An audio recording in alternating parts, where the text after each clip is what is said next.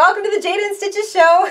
I've had a lot of requests lately to do a tutorial on the Tunisian crochet stitch. This is also known as the Afghan stitch, and it's a little bit different than the typical crochet stitches you've done. So I thought today we would try a sampler, and everybody knows that the kind of samplers I like to do when I'm trying out a new stitch is a dishcloth. So, a couple words on the hook you're going to need. This is a traditional crochet hook. It's a size 5mm, and you can make this tutorial using a regular crochet hook. But if you really like the Tunisian crochet stitch, you're going to want to get yourself an Afghan hook. This is a 5mm Afghan hook. So it looks like a knitting needle because it's got that blocker on the end, so that's so all of your loops don't fall off on the every other part of a row, but I'll get to that. And it's got a hook at the other end of it. And this allows you to create larger pieces in the Tunisian crochet stitch. What's that stitch look like? Well, this is a sample of the basic Tunisian crochet stitch. This creates a really different texture than your standard slip stitch or single crochet. You'll notice that it's a pretty decent woven fabric. You can't really see through it. And the back almost looks like the underside of a knit sweater. There's that nice little ribbing, or what they call a knit stitch or a garter stitch in knitting terms. So this is a cool crochet stitch, and it's not hard. I'm going to take you through it, and you're going to have a dishcloth, just like me, right at the end of this tutorial. So without further ado, grab your crochet hook, and don't worry, you can do this one. I've even done it with a shorter hook, but if you like it, make sure to invest in one of these really funky Afghan hooks, because you'll be glad you did. So grab your hooks, grab some cotton yarn, and let's head to the craft table and learn a new stitch.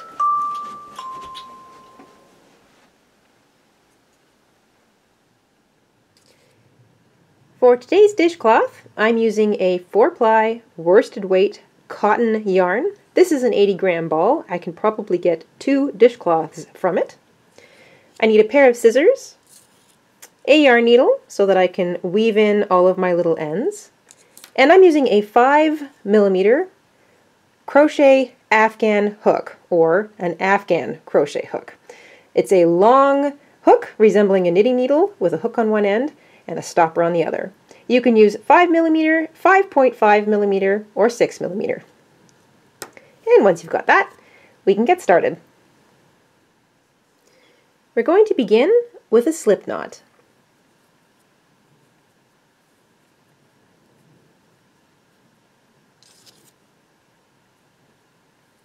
Make sure your slip knot can move around comfortably on your hook and it's not too tight or too loose. And we're going to begin by chaining 22.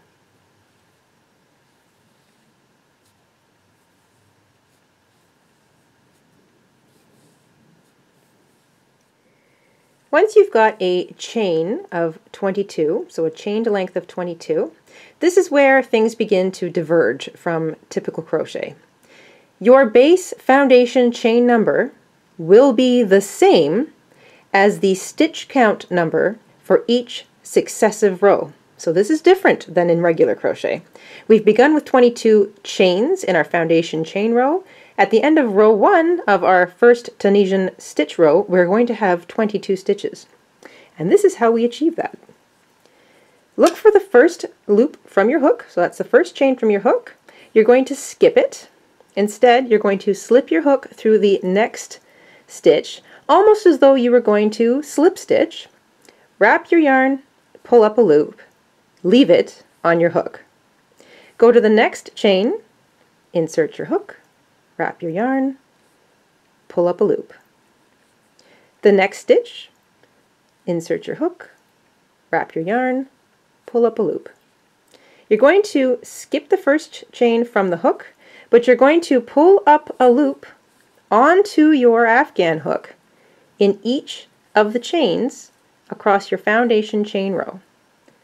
So just steadily work along, pick up a loop in each chain, and when you get to the very end, you want to stop and count all of the loops on your hook.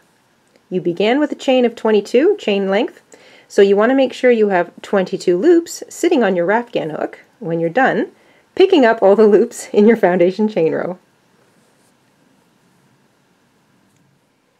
Okay, you should have 22 loops on your hook. You've pulled up a loop in every single one of those loops, except for the chain immediately after, like the first chain from the hook. So you skip the first chain, but you pulled up a loop in each successive chain in your foundation chain row. Count them, you should have 22. Here's where we crochet. You're going to wrap your yarn around your hook, pull it back through that first loop, so be very careful. And that's the odd loop on every row. So the first loop is always treated a little differently. You wrap and pull through one only. But here's what you do for the rest of the row. It might help to scooch up your loops a little bit.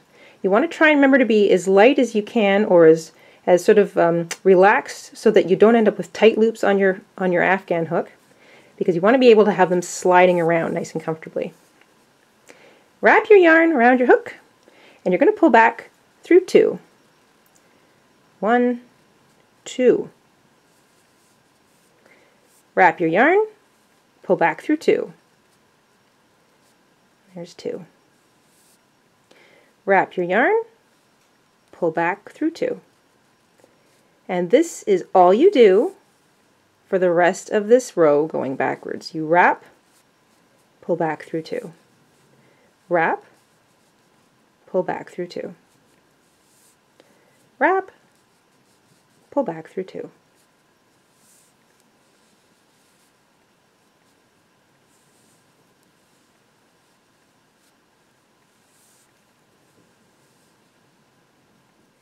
When you get back down to the last 2 loops on your hook, treat them the same, wrap and pull back through 2. So you want to do that until you're left with only 1 loop remaining on your hook, and then you're kind of back to what looks like a regular crochet project.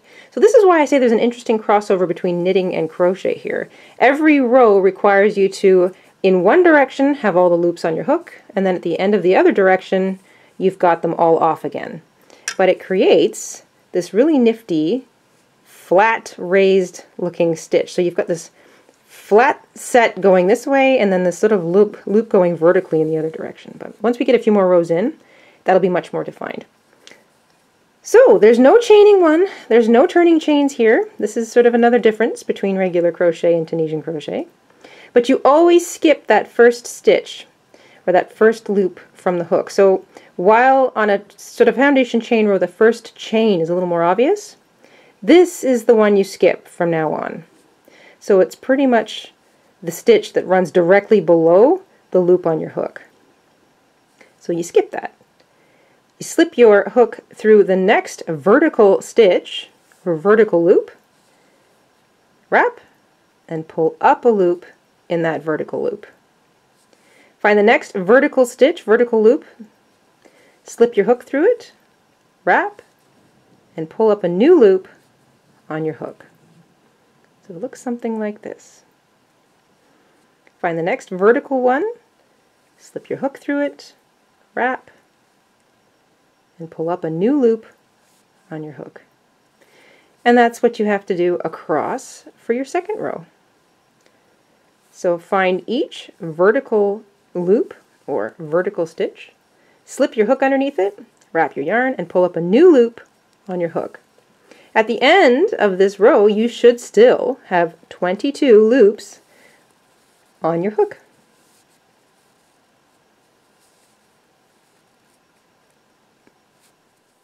Alright, I have picked up a loop in each one of those vertical stitches, or the vertical part of each stitch from the previous row. Your work's going to want to curl a little bit, so don't worry about it.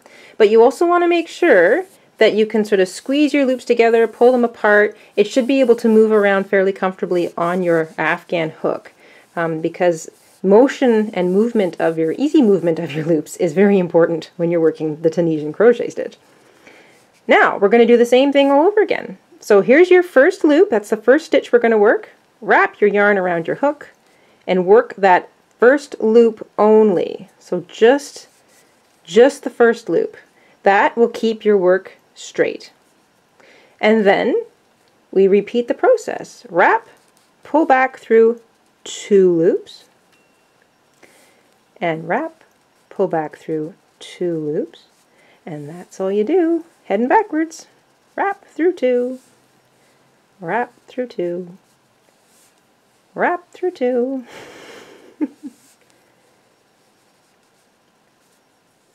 Alright, remember you want to wrap and go through 2 loops until you've gotten all the way back to just a single loop left on your hook, but you don't work that loop, that's it. You've got 1 loop left and you're done that row.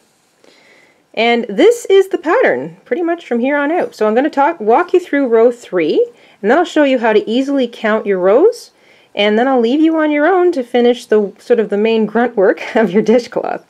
So remember, we skip the first stitch. The first stitch is sort of recognizable by this sort of straight vertical up and down loop here. So you skip the first one, and you always start with the second one. Slip your hook through that loop, and pick up a new loop on your hook. Go to the next vertical loop, slip your hook through it, wrap your yarn, pull up a new loop, and so on. Make sure you pick up a loop in every single one of those vertical stitch parts throughout your entire row. When you get to the end, count your loops. You should still have 22, and then we'll work it off again. I'm almost at the end. Remember, that last stitch is the last vertical loop, so don't forget that last one. And then stop, count, make sure you have 22 loops on your hook. Your work should sort of be hanging fairly straight up and down off your Afghan hook. Then we work backwards. Wrap, work the first stitch only. Don't mix it up with another one. You want to only work that first stitch. Then wrap and work sets of 2 all the way back to the beginning.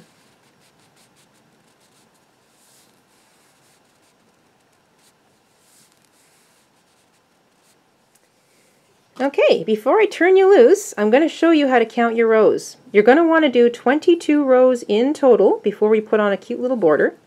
And this is how you count. This is so much easier than regular crochet. Every single row has a vertical line, and you can see that fairly clearly. Looks like you've got little boxes or grids sort of running along on your fabric. So I'll just get my hook out of the way here. We've done 3 rows, and you can tell we've done 3 rows because there are 3 vertical lines all on top of each other. And that's how you count your rows. Look for the vertical lines. They start directly above your foundation chain row, which all run parallel to, let's say, the ground if you're holding it downway, or perpendicular to your vertical lines. And you just count your vertical lines. There's 3 vertical lines. We've done 3 rows. Each row consists of putting all your loops on and then taking all your loops off. And that's all there is to the basic Tunisian crochet stitch. So go ahead, let's work 22 rows of Tunisian crochet stitch so that we can make ourselves a cute little dishcloth. It's a great sampler size, and it's something useful when you're done. And once you've got your 22 rows in, I'll show you how to work a simple single crochet border around the whole thing. Add a little hook, and you can put it directly into your kitchen sink or give it to somebody who's looking for a nifty new dishcloth.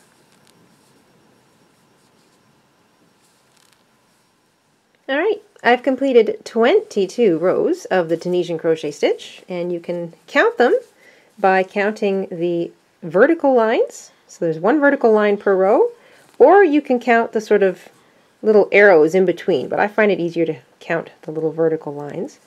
So that way you know there's 22. And now all you have to do in order to finish your dishcloth is work a basic row of single crochet around the whole square. And I'm going to show you the best stitch part to pick up in order to work the single crochet across the top. So you don't have to chain the one on your hook, this loop on your hook.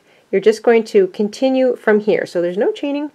Pick up the first vertical stitch after the one directly below the loop on your hook, just as though you were going to continue the Tunisian crochet stitch. Pick up a loop, and now single crochet.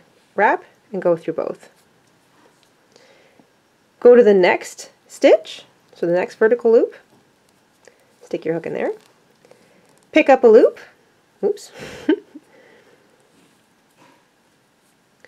And single crochet.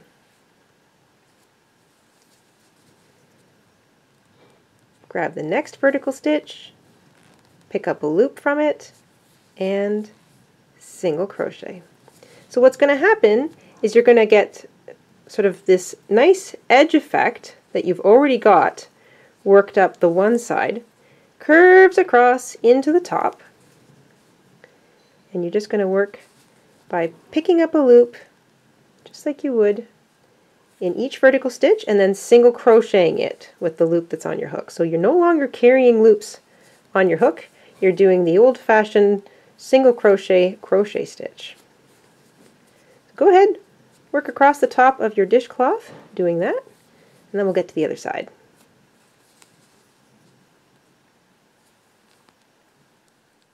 So the last single crochet across the top of your dishcloth is that last vertical loop on the very edge there. Work that, and now you can kind of turn your work. And another nice thing about the Tunisian crochet stitch is now we're working down the side of our dishcloth, but you've already got a loop to work into all the way down. So you don't need to turn or turn and chain. If you want to create a perfect corner, you can work a second single crochet into that side stitch. So that stitch you just worked a single crochet into, work another one. That'll give you just a little bit of turn. And now you can pick up and work a single crochet into each of those vertical loops down the side of your dishcloth. See that? Nice and easy. One single crochet per end of row. Alright, I'm just coming up to the bottom. There is the first chain that I made when I started the whole thing. So I'm going to work a single crochet into that space, and I'm going to work a second single crochet into that same chain so that I have a nice little turning edge. And I'm going to work over top of that short tail. But here we are now on the foundation chain row, so same thing as the side we just worked. You've got a loop or a space at the bottom of every single stitch. See that space right there? It's right in between your two vertical lines that you can stick your hook in and work a regular single crochet. So your work does want to roll a little bit, so you're going to have to sort of unroll it. Find that space between the two vertical lines. There it is. And just work those little spaces, or every sort of chain across the bottom of your dishcloth, all the way across.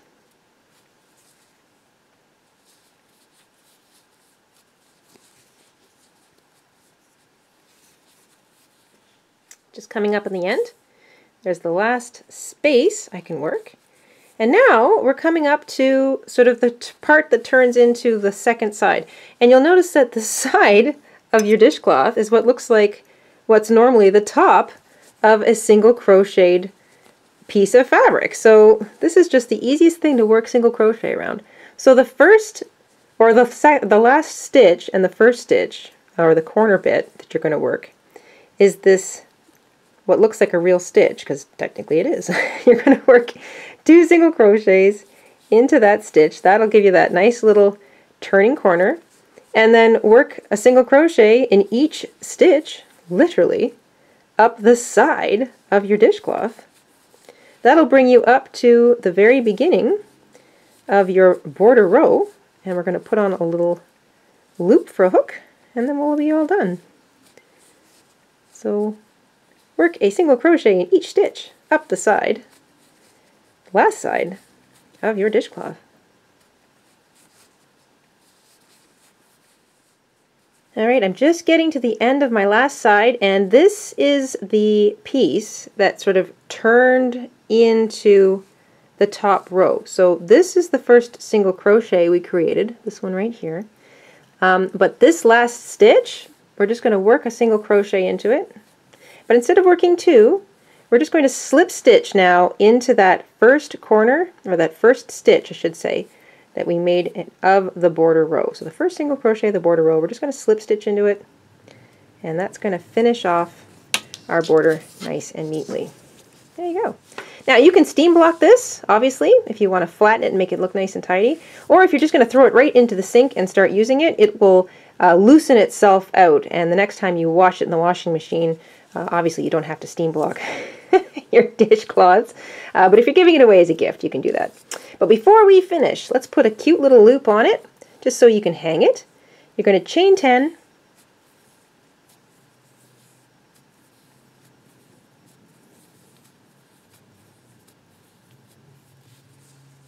And once you've chained 10, slip stitch right back into the same stitch. There we go, for that simple little loop. Grab your scissors.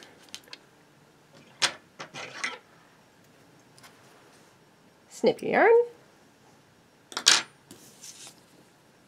And just fasten off. There you go. Tie it nice and tight. Now you can grab your yarn needle and just take that end, flip your dishcloth to the back, and you can tell it's the back because you've got this sort of nice knobby knit effect on the back. And you can just pick up all the little stitches across the back and weave your tail through it.